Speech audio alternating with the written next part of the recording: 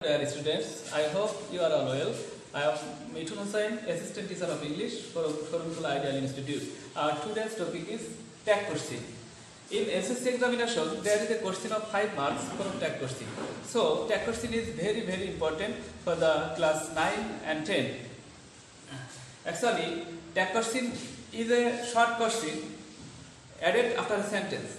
Tag question means short question added after a sentence. Tag question is used to get the confirmation from the listener. Today, I will give you some easy instruction to make a question tag. For example,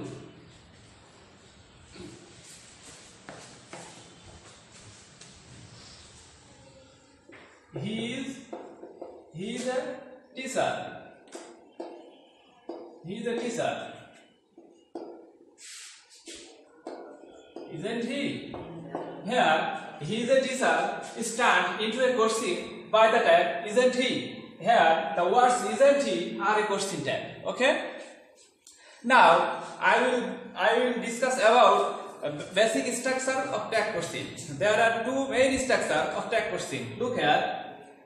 Number 1, auxiliary verb plus not plus pronoun of subject. If the sentence is affirmative, we use number 1 structure. And number 2, auxiliary verb plus pronoun of subject. If the sentence is affirmative, we use this structure. For example, Shubha is from Zinaida, isn't he? Here, this statement is an affirmative sentence, so we use a negative tag. At first, we use auxiliary verb is, and negative form of is isn't. If the statement is positive, we use negative tag. And number 2, he is not a good boy. This sentence is a negative sentence, so we use a affirmative tag. So is he? 3. Then students, now we have to know some special negative form of some auxiliary verbs. Look here. Am. The negative form of am aren't, shall, shan't, will, won't, may. For example, I am fine. We know that the negative form of am is am not, but in that question we use are not. Here, I am fine. This sentence is affirmative, so we use a negative tag. So the negative form of am is aren't, and the pronoun of subject I, so we use I. Dear students, there are some basic rules for tag question.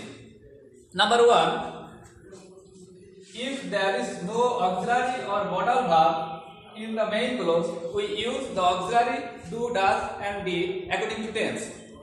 If there is no auxiliary verb in the main clause, we use auxiliary do, does, and did according to tense. If the statement is present tense, we use do or does, and the statement is past tense, we use did. For example, he plays hockey. So, in this sentence is present tense and there is no auxiliary verb. So, we use do or does. As the subject of this sentence he, so we use pronoun he and we use auxiliary does. This sentence is affirmative, so you use negative tag. Doesn't he? Another rules, when the sentence contains a word with negative meaning like never, hardly, seldom, or rarely. Dear students, when the statement contains a negative meaning like hardly, seldom, rarely, etc., on that time we use affirmative tag. For example, it has hardly rained. It has hardly rained in winter.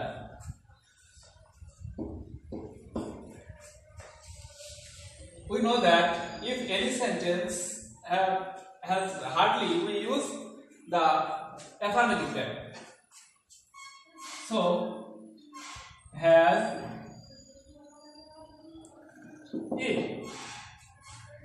Dear students, number 3. Dear students, if the sentence contains a word with negative meaning like hardly, rarely, seldom, etc., on that time we use affirmative tag. So in this sentence there is hardly, so we use affirmative tag. Has it? Number 3, if it is imperative sentence, there are only 2 question tag for imperative sentence. For example, and won't you. If the sentence is imperative, we use 2 question tag. They are will you and won't you. For example,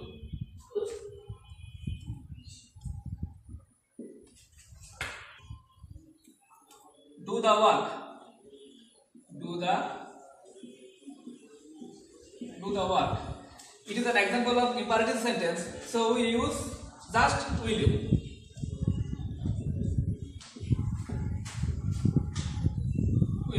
And then another structure of imperative sentence. When imperative sentence begins with let plus any personal object, we use will you. And let plus us, we use shall we. For example,